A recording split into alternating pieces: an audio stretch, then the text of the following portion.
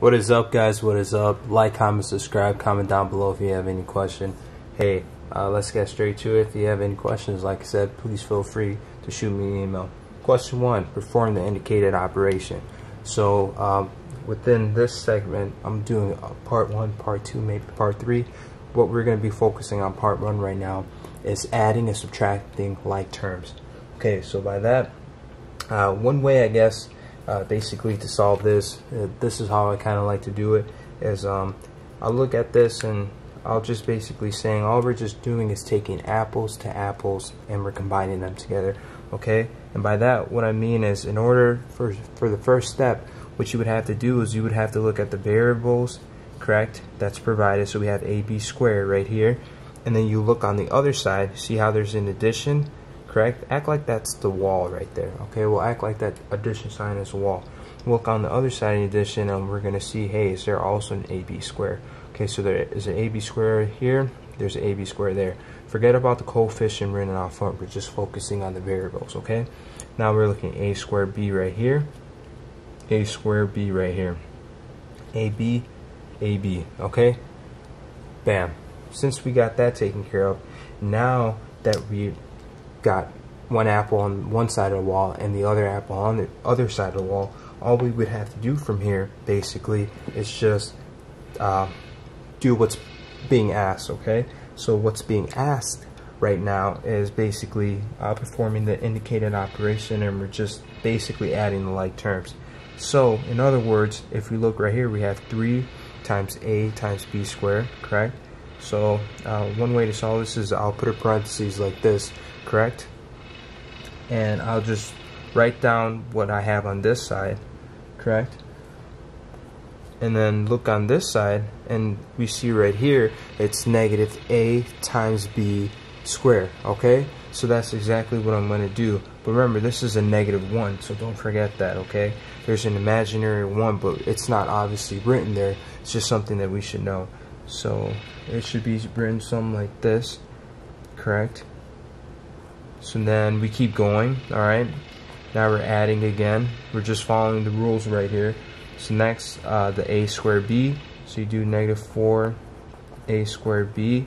Then you look on this side and you see a negative 5 a squared b. Okay, so that's all you have to do. Like I said, don't try to overthink anything, make anything complicated. And then same rule applies, negative 2ab on this side of the wall, and then look, ab right there, so negative 2ab on this side of the wall plus aab, correct? Like I said, don't overcomplicate it. And then last but not least, we're adding an addition sign, and we have the 6 and the 4, so 6 plus the 4. Okay, so now that we have this situated, in order for us to kind of simplify this, break it down, is if you watch the other previous videos, there's something called, basically all we were doing is we were grouping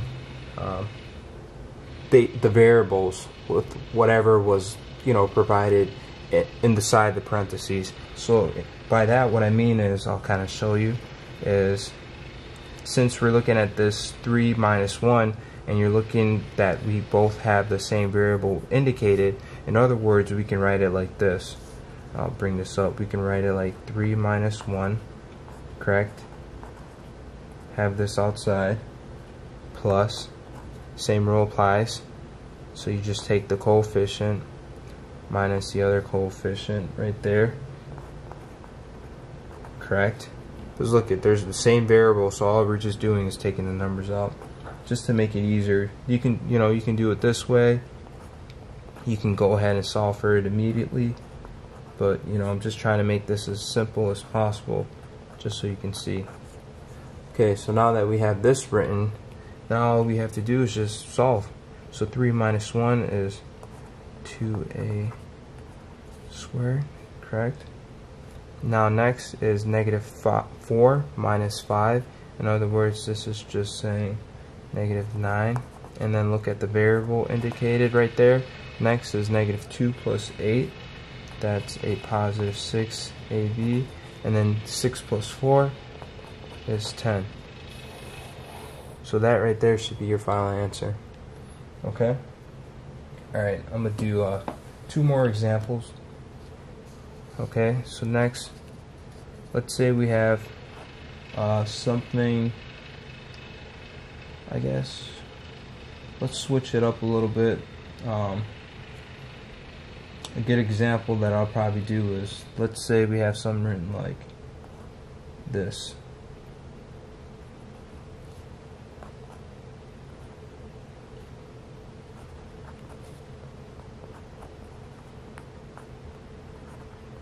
Okay.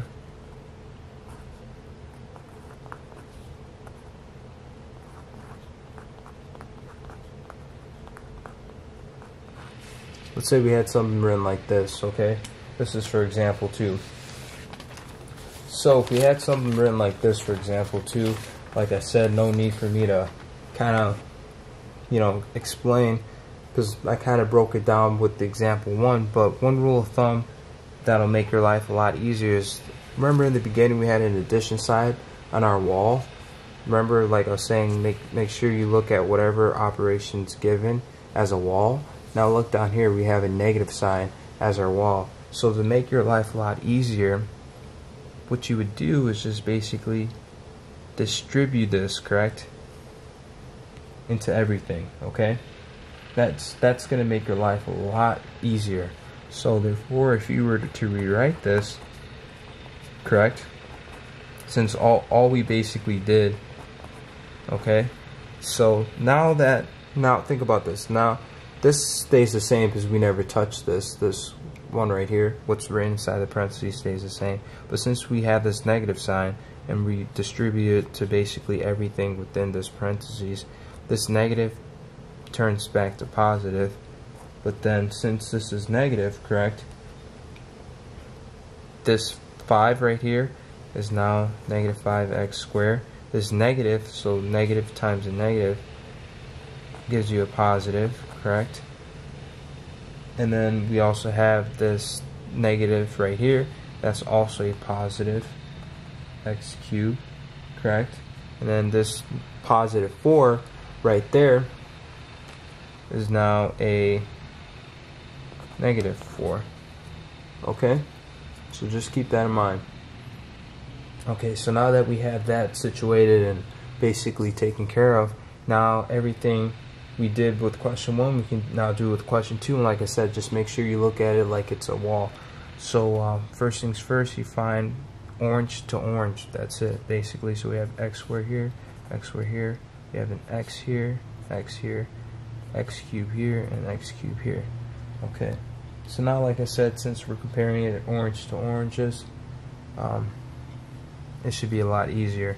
So when we're looking at this, correct, we can already see there's a 3x squared here, and there's a negative 5x squared right there. So kind of like what I did right here, how we basically simplified it, I'm going to do the same right here. Okay, so basically I'm going to just kind of skip this step and just go straight to simplifying it like there. So since we have this 3, it's negative 5, correct? And then another addition sign, and then now we're looking for the x's, correct? So now we can see it's a negative 2, but it's a positive 8. The x goes up front, and then, well, excuse me, the x goes in this back right here. And next thing is our x cubed, same rule applies, but the catch 22 with this one is, like I was saying with this equation kind of written right here, there's an imaginary 1 right there. So we're going to do the same with right here. There's an imaginary 1 here, an imaginary 1 there. So in other words, it's just basically saying negative 1 plus 1 x cubed, okay? Alright, and then last but not least, we have the 2 here, and then we have the negative 4. So 2 minus 4. Okay, so now we can solve. So 3 minus 2, negative 2x, correct? Plus negative 2 plus 8, gives you basically 6, and then don't forget the x right there. Okay, and then negative 1 plus 1, in other words, this just gives you 0, correct? So since we had this under parentheses, correct, so this is negative 1 plus 1, and this is x cubed, correct? This is basically saying 0 times x cubed. So in other words, this no longer exists, so that goes bye-bye. Okay, so then last but not least, all we have here is 2 minus 4, and you get negative 2. So that right there should be your final answer. Okay, I was thinking about doing another one, but this is pretty much the gist of it. It's pretty self-explanatory. Like I said, if you have any other more questions, please feel free to message me, shoot me a text, email, whatever you prefer. But actually, before I do sign out, I actually do have something that I would like to show you that's a little different, that you guys actually might appreciate before I actually sign off. So, and I'll show you what I mean by different. This one's actually nice. I just stumbled upon this question. You probably thank me for this one.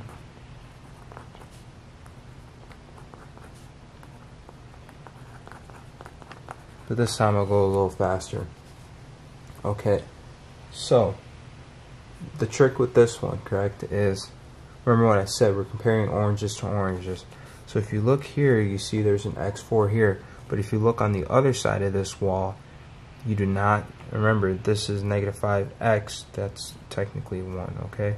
If you look on this other side of the wall, there is no x4. So you're probably sitting there thinking, what in the world am I going to do? But then if you look on this side of the wall, you see x, right? You see that? X cubed. But then if you look here on this side of the wall, there's no x cubed. So in other words, when you're breaking this down, this right here still stays, correct? Because we're comparing oranges to oranges, so we can't simplify it, in other words. And then same with this right here. This 3x cubed, you know, this x cubed also stays, because we can't simplify that as well because we're comparing orange to orange.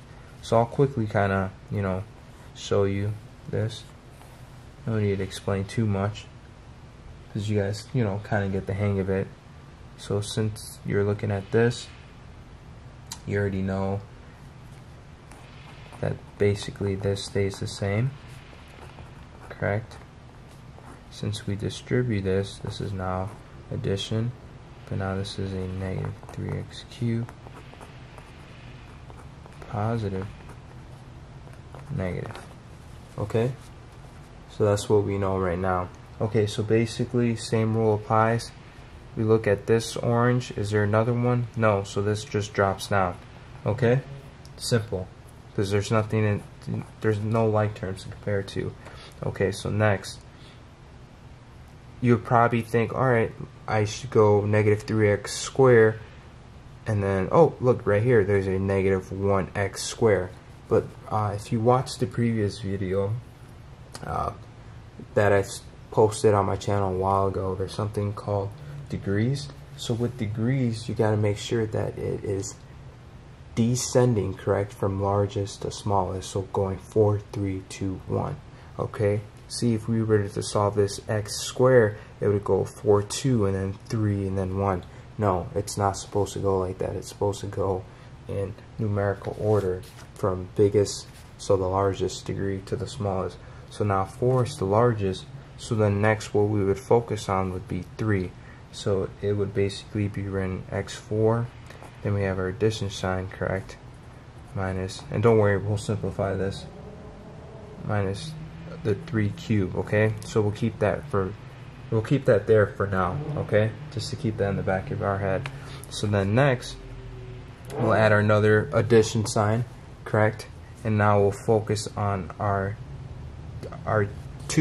number 2, as in our x squared for our degree. So right here and right here. So if we look right here, we see it's written as negative 3, correct?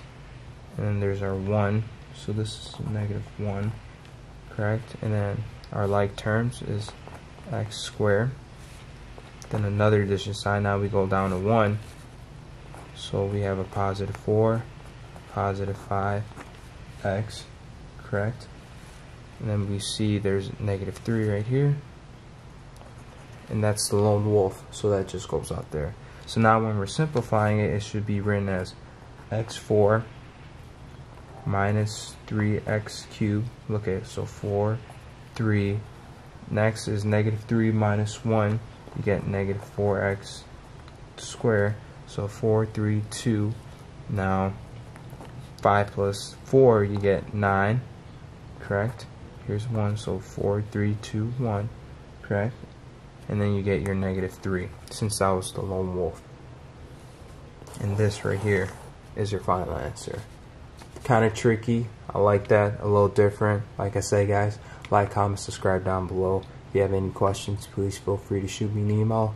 Hope you enjoy this nice little tutorial and you understood performing the indicated operation of addition and subtraction. Thank you.